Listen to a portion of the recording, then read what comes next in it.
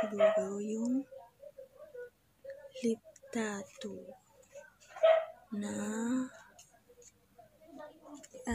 I'm gonna try this on different days kasi kung pagpapatong-patongin ko lang, hindi talaga makikita yung color. So, yun. Let's try itong Sexy Red. Sexy Red. Focus ka.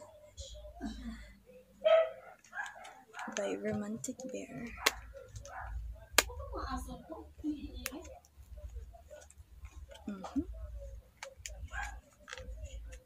Meron na ako nito before, kaya lang orange. Hindi naman ako mahilig sa orange. Yan. Isa siyang tube. Wow! So, medyo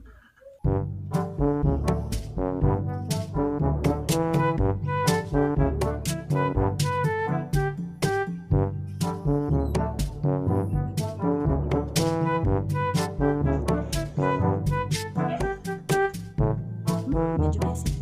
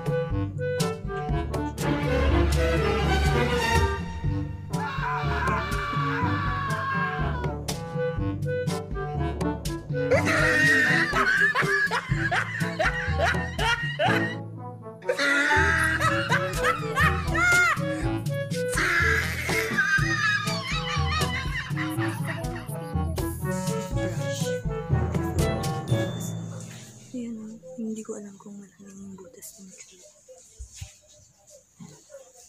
Ang awkward. Nakikita ka sa YouTube. Yung pula yung ngipin mo. Nasaan to? Ayaw niya matanggal.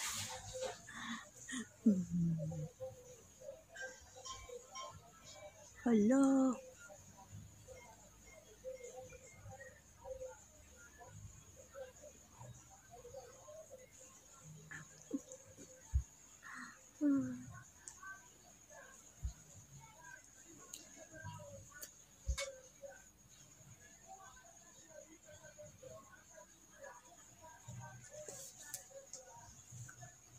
Ito na yata pinaka-epic fail sa lahat.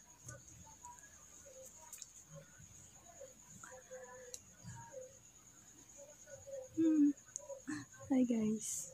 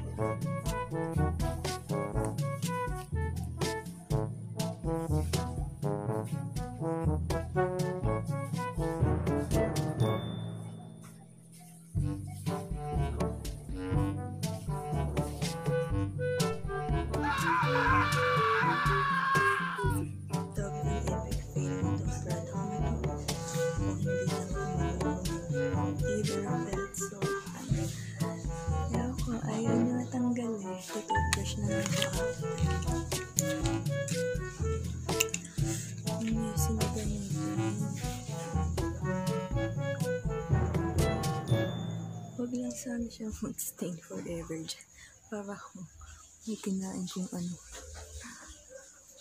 Hindi ako kumain ng dugo, I swear.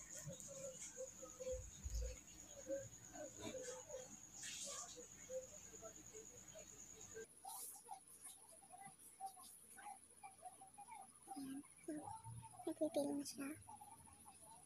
Ata. O, lips ko na yun. Dumudugo. Ay, nga, nagpipil na siya.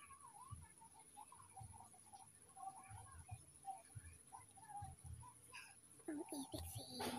Sobrang dami siguro ng nilagay.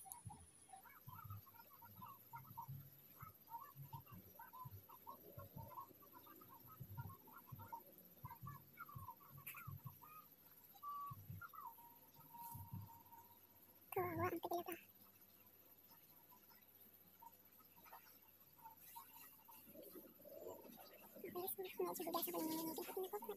Back. And ang hirap niya tanggalin.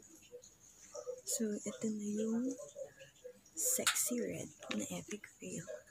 Next time na gagamitin ito, magpa-brush na talaga ako. So, natuto na ako dito sa dalawang to pag tinesting ko. Magpa-brush na ako. And we're back. Ngayon, ang itatry naman natin is yung watermelon na variant ng lip tattoo. Sana hindi na siya maging kalat-kalat nung kagabi. Ayan. Wala nang kulay yung lips ko. So, kamay ko na lang gagamitin mo.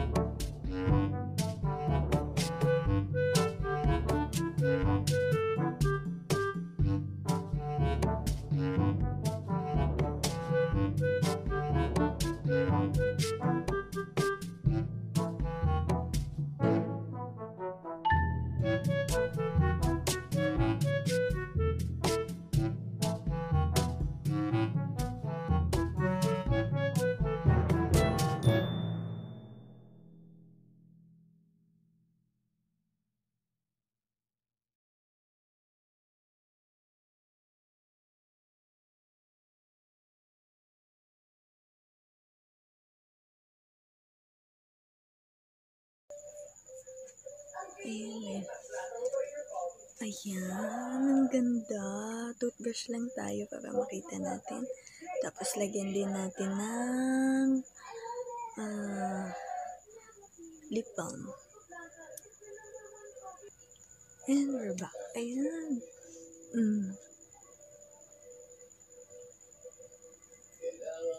medyo mas makulay siya kaysa doon sa kagabi. So, try natin lagyan na lip balm.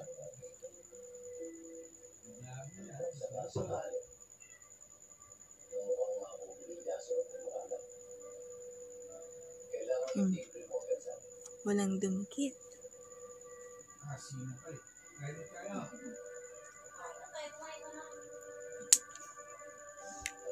Yan. So, ito po yung watermelon na variant ni Romantic Bear pala siya. Hindi pala siya manamula.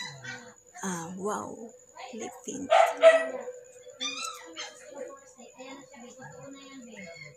And I'm back again. And last na variant na meron tayo ng Romantic Bear lip tattoo. And this is cherry red. So, medyo mas mabilis na nawala yung color nung, I think siguro kasi kamay ko lang yung ginamit ko, kaya mas mabilis siyang nawala. So, pero okay lang. Kasi nagstay pa din naman siya ng hours. Pagkagising ko, andun pa din siya. So, okay lang. Kunin natin ang cherry red. And, ayan siya. Cherry red.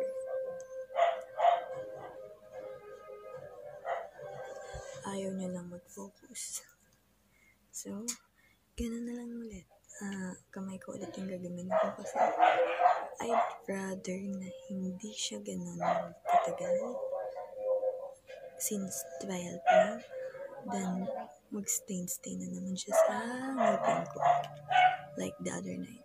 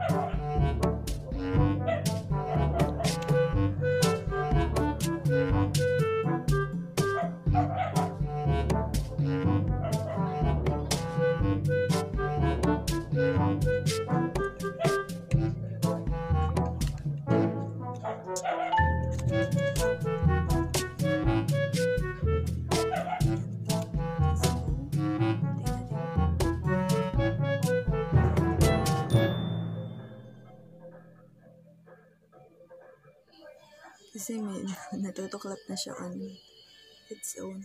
Kaya tuklawin na natin.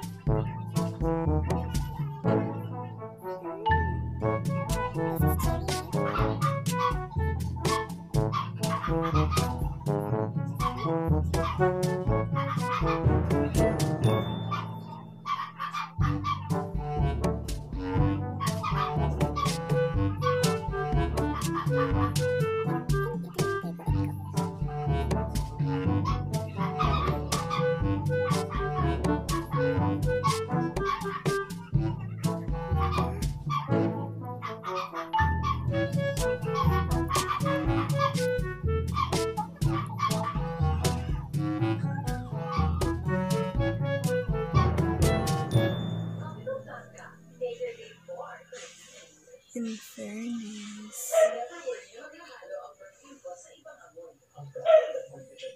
medyo tututouch lang ako and then lagyan natin ng lip balm, lip gloss, or ng petroleum jelly para mag-shine siya. Slight lang. Okay, ayan, nakatouch na tayo. And lagyan ko ng petroleum jelly para hindi dry yung aking lip.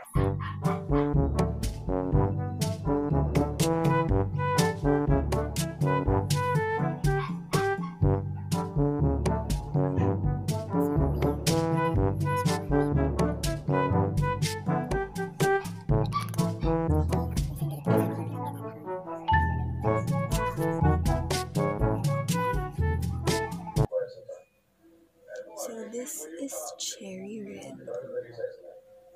Personally, I think ito yung favorite ko, yung cherry red. Kasi, hindi ko alam kung dahil mas okay yung pagkakalagay ko sa kanya or talagang of all the shades, siya talaga yung gusto ko. So yun, nakita nila yung mga shades and nakita nyo na din yung pagka-messy. And that's it for today's video. If you like this video, don't forget to give it a thumbs up. And if you don't like it, comment down below kung paano ko mai-improve ang aking sarili. At saka, I'm open for comments, suggestions, and violent reactions. Hit subscribe kung gusto mo pa akong makita or kung gusto mo pa akong mapanood yung mga ibang video na i-unbox ko in the future or ibang mga lugar na pagka-travel and everything.